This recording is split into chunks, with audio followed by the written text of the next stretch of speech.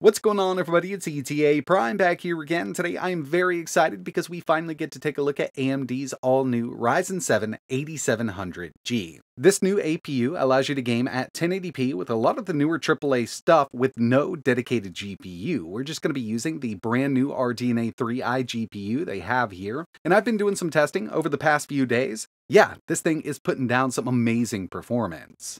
Okay, so before we get started here, I do want to give Newegg a big shout out for sending this over for review. They're not going to be reviewing this video before it goes live, and all opinions are my own. But like I mentioned, I've been really excited about this new APU, especially for smaller form factor builds, just an APU only build, and I will have more videos coming up on the channel, so definitely keep an eye out. But this is more of a first look video. We're going to run some benchmarks, test out some games, see what kind of performance we can get out of this new APU. Diving inside of the packaging here with that Ryzen 7 8700G, AMD has included a cooler, and to my surprise, it's actually the Spire cooler. It's not a Wraith Stealth like the older 5700G came with. This is a much larger cooler, and this could definitely get you by. And I'm really glad to see that they have the Spire here. If you're familiar with the Ryzen's new 7000 series CPUs, you know pretty much none of them came with a boxed cooler, so it's really nice to see something with the 8700G. And that'll bring us to our next point, pricing on the 8700G. AMD did release a couple other variants like the 8600G and the 8500G, but this is their top-of-the-line APU with integrated graphics. Retail price $329, definitely higher than the older 5700G right out of the box, but we are working with a lot more performance. On paper, this chip really does look like the 7700X with better integrated graphics. So we've got 8 cores, 16 threads, a base clock of 4.2 GHz, and a boost up to 4.1.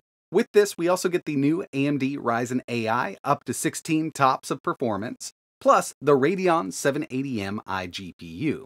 12 compute units, this is based on RDNA 3, and in the desktop variant, the 8700G, this actually runs at 2900 MHz.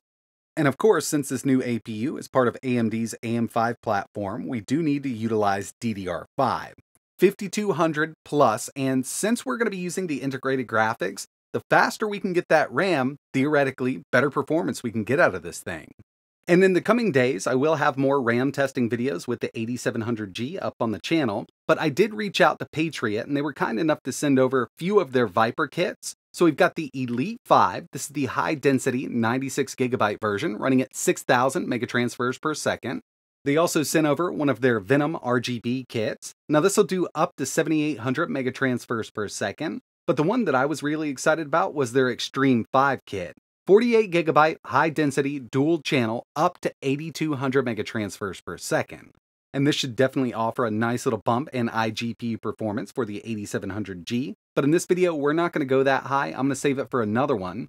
For this first look video, we're going to go with their RGB Venom kit. 32 gigs dual channel, and that's a must. Dual channel RAM with these iGPUs. You can basically cut performance in half with some games just by going with single channel RAM. So if you end up building a system like this, make sure you don't skimp out and go with dual channel RAM. So when it comes to my testing rig, we've got that Viper Venom RGB RAM running in dual channel. The motherboard is a Gigabyte X670 Aorus Elite AX. I've got a Kingston Fury M.2 SSD, just a 1TB for this testing unit. A 650 watt Cooler Master power supply. And to keep the 8700G cool, I went with an ID Cooling FrostFlow 280mm AIO. I think these are so underrated. I've used several of them. One of my favorite little coolers. And I will leave links for everything I used here, but keep in mind, more videos are coming with smaller form factor builds and the 8700G. But with all that out of the way, let's go ahead and jump into it and see how this thing performs. Alright, so here it is, all set up, ready to go, all the drivers installed, everything updated, and yeah, I've been doing some testing so far. It's definitely the most powerful APU on the market. As you can see, 8700G, 8 cores, 16 threads. Memory, I've actually got it clocked at 7,200 MHz, and there's a big reason for this. I tested this memory at 7,800 megatransfers per second in 4 different AM5 boards, from a B650 up to the X670s. 2 of them were stable at 7,800 MHz, but the other 2 weren't. I had to take it down to 7,200, and I figured that's a nice sweet spot here. Of course, AMD does recommend at least 5,200 up to 64, but we can go higher. And in my next couple videos, we're actually going to be going a bit higher with this, up to around 8,000 or 8,200 if I can get it there stably. Remember, with these integrated graphics, we have to use system memory as our VRAM, and theoretically, the faster it is, the better this thing will perform. And I do have some benchmarks from 52, 64, 68, up to the 7,200 megatransfers per second. You can definitely see the difference across the board. But finally here, this is the big claim to fame with the 8700G, that AMD Radeon 780M.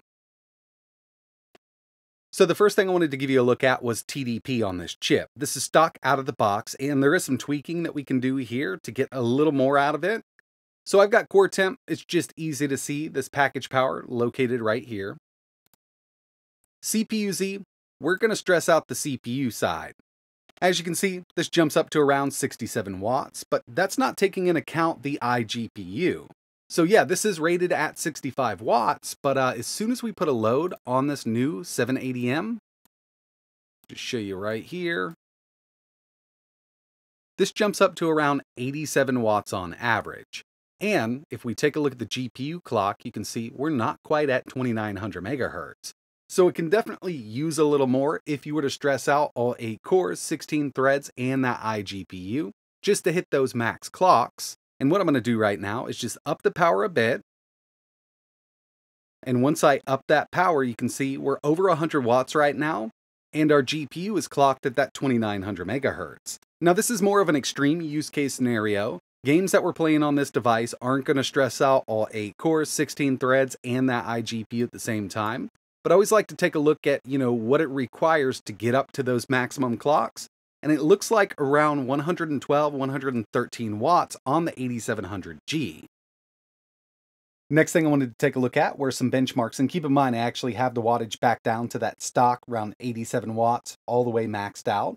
Geekbench 6 looking phenomenal here. Single core 2,278, multi 14,145. Coming in just a bit behind the 7700X, and I kind of suspected that we'd be on par with CPU performance over there. Now we'll take a look at some GPU benchmarks using 3D Mark. Night Raid 31,172. Firestrike 9,018. Two of the highest scores that I've seen out of these benchmarks with any iGPU on the market so far.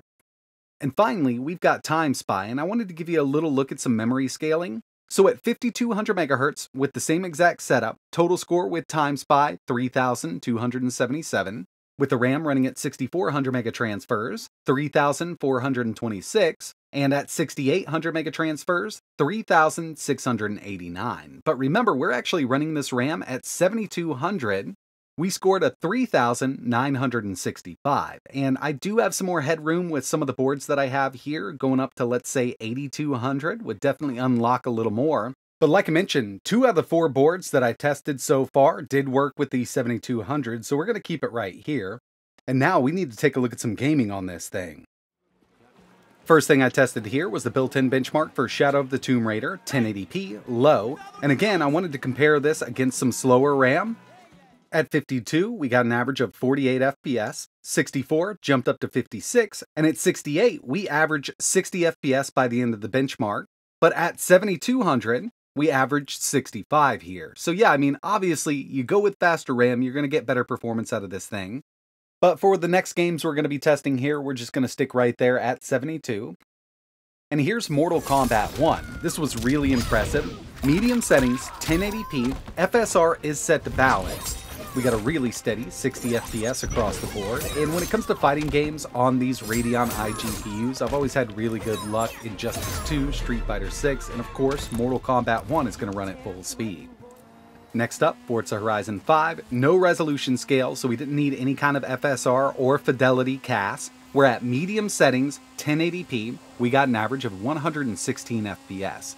Taking it down just a bit, or maybe adding a little bit of FSR, a little bit of resolution scale, however you want to go about it, we could run this at a constant 120 FPS, medium settings, 1080p on this iGPU.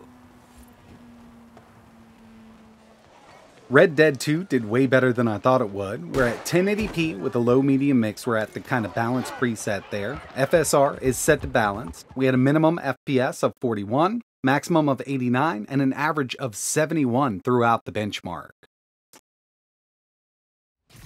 Spider-Man Miles Morales 1080p medium settings, and for scaling I opted not to use FSR. I'm actually using the built-in IGTI scaling.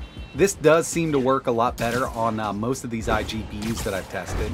As you can see, we're well over 60 here. Really awesome performance and very playable on the 8700G.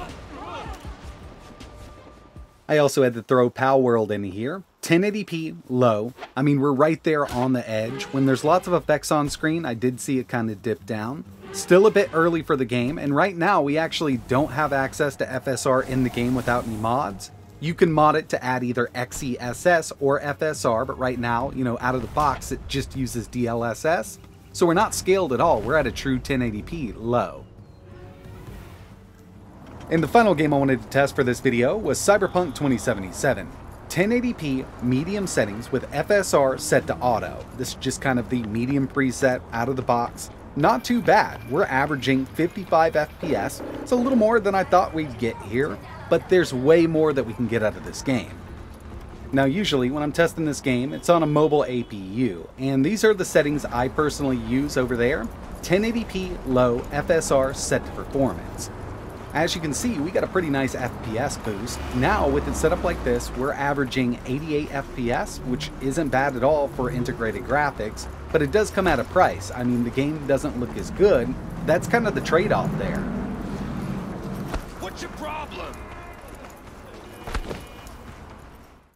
So when it comes to my first impressions of the Ryzen 7 8700G, really glad to see this come to market. Now it is a bit more expensive than I expected it to be, coming in at $329, but we do have those 8 Zen 4 cores and 16 threads, and with the correct power management, this thing is kind of performing like the 7700X. So the way I see it is, it would be totally worth building a system right now around the 8700G, game on the iGPU. As you saw, we got some really great 1080p performance. Then, once you save some more cash, you can add a discrete GPU. This does support PCIe 4.0, but it doesn't support PCIe 5.0, and I've seen people complaining about that, but I've gotten plenty of performance out of 4.0 cards, and with this setup here and a discrete GPU, like let's say even an RTX 3070 used on eBay, you could set up a really powerful little rig. So yeah, personally, I think AMD has knocked it out of the park, and I will have more videos on the way. Definitely want to go with some small form factor builds, but checking out how much wattage we need to throw at this to keep those clocks up,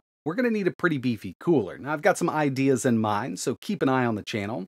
And I know this chip all by itself with the built-in iGPU and even slower DDR5 RAM like 5200, it's going to handle emulation like a boss. So that video is in the works right now. If you're interested in picking up an 8700G, I will leave links down below along with everything else that I used here. This Patriot RAM has worked out really well with the 8700G, so those will also be down below. But if there's anything else you want to see running on this rig, or even a smaller form factor rig powered by the 8700G, let me know in the comments. But that's going to wrap it up for this one. And like always, thanks for watching.